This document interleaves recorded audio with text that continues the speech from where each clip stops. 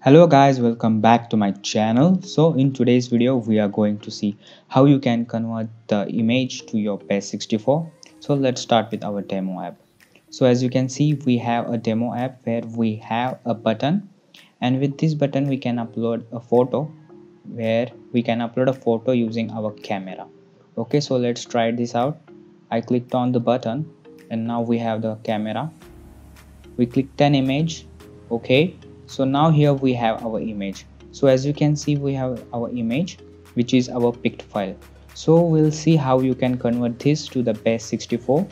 Okay, so let's start. So first of all, what we can do is let's get a string which will be used as a Base64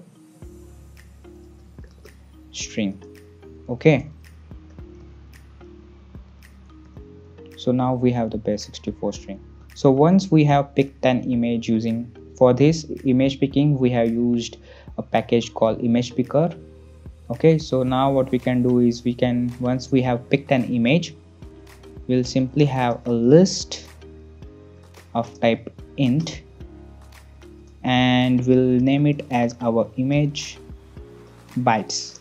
Okay, and for this we'll have our file, and now we're required to provide the path, which is our picked file dot path, and we will read as bytes sync. Okay, so we'll use this,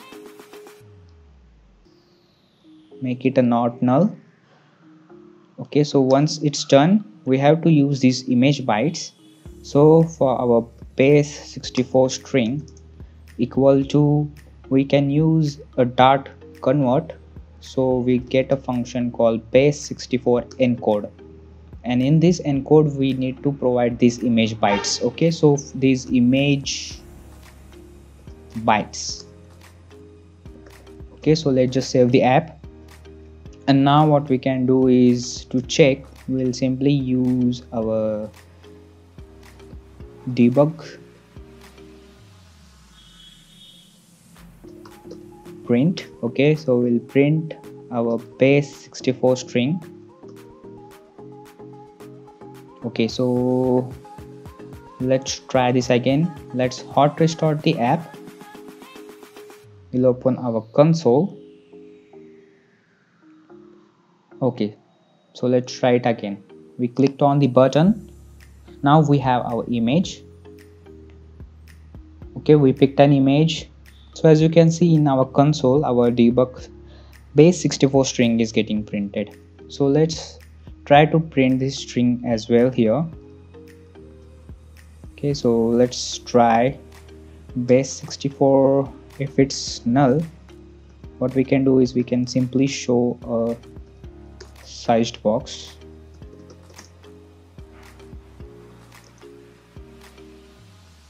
Else we can show the text, which is our Base64 string, which is not null. Okay, so let's just save the app. So as you can see, our Base64 string is printed. Okay, we'll wrap our column with a widget called single child scroll views, so that our render flex error will go. So this is our Base64 string. Okay, so I hope you got to know how you can convert the Base64 string using our image picker. So let's see you guys in the next video.